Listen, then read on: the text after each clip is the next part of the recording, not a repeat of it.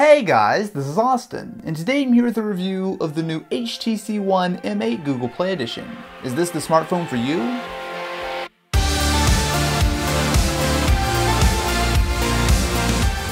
Last year's HTC One was an incredibly impressive device, and the M8 cranks it up to 11. At first glance, it looks almost identical, especially in the silver that the Google Play Edition comes in.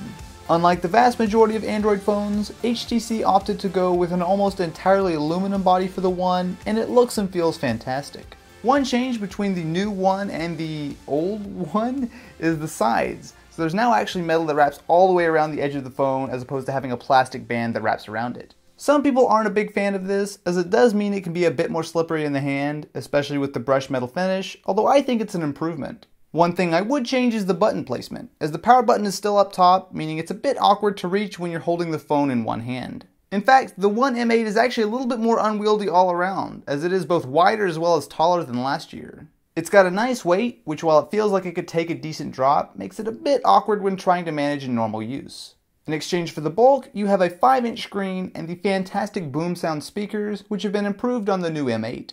Today in Mountain View, Google gave us our first close look at Project Aura. The general idea is to bring all the great customization that a PC has to smartphones. If you were to imagine a smartphone for the next 5 billion people, what would it look like? It would be inexpensive. There's really just no comparison. Instead of putting a single speaker on the back or on the side, you have two very nice sounding speakers that are pointing directly at you, making the listening experience so much better. Like seriously, can everyone just steal this? Please? There are also some nice touches, including a micro SD card slot, which allows you to expand the 32 gigs of storage with up to an additional 128 gigs. There's also the integrated IR blaster behind the power button that lets even the Google Play edition of the phone control a TV or stereo after a quick setup. It might be a small thing, but I appreciate the micro USB and headphone jack being on the bottom now, which makes things a lot less cluttered when I use the M8 in the car. The screen is slightly bigger than last year while keeping the same 1080p resolution, but that's absolutely not a complaint. This is one of the best displays on any phone, period. Color is rich and more importantly accurate, viewing angles are fantastic, and it's noticeably more responsive than most devices. It's hard to explain, but it feels like there's less delay between tapping or swiping and something actually happening than before on the M8.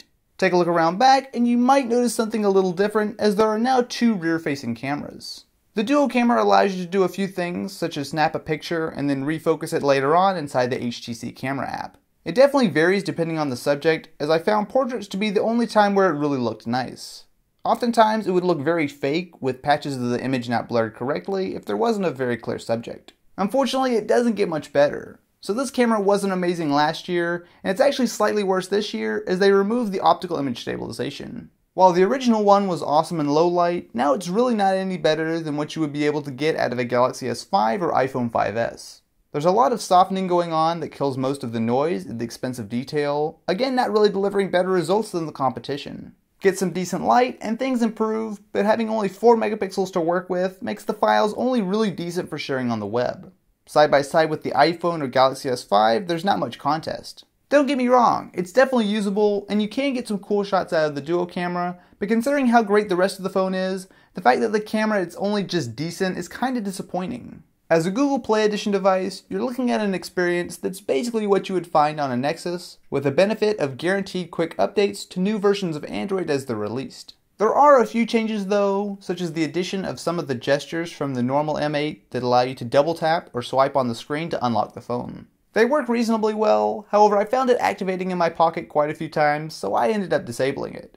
I won't go too in depth on the benchmarks, but the One M8 does very well across the board, matching the similarly spec'd Galaxy S5 and showing a nice improvement over the last generation Galaxy S4 and One M7 on the graphics side as well.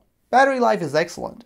Thanks to the power-sipping Snapdragon 801 inside, I was able to get through some pretty long days with over 6 hours of screen on time without the M8 giving up on me. While the name might be a mouthful, the HTC One M8 Google Play Edition is a fantastic phone.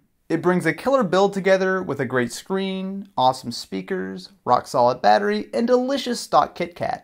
The camera is a disappointment, however considering just how good the rest of the phone is, I have no problem recommending it to you guys, and in fact I'll probably be using it as my main phone for quite a while.